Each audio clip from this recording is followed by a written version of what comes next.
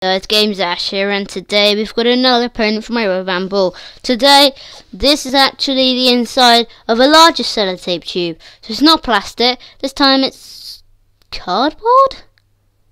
I don't know, but yeah, we're gonna hit it straight on the top and crush it. Let's do this.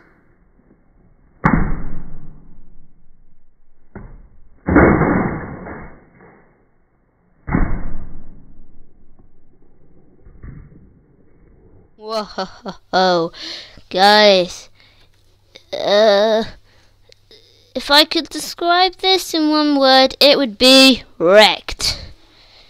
Wrecked. This is damage to the bone. Now, this is not what I thought it was. That is harder than you think.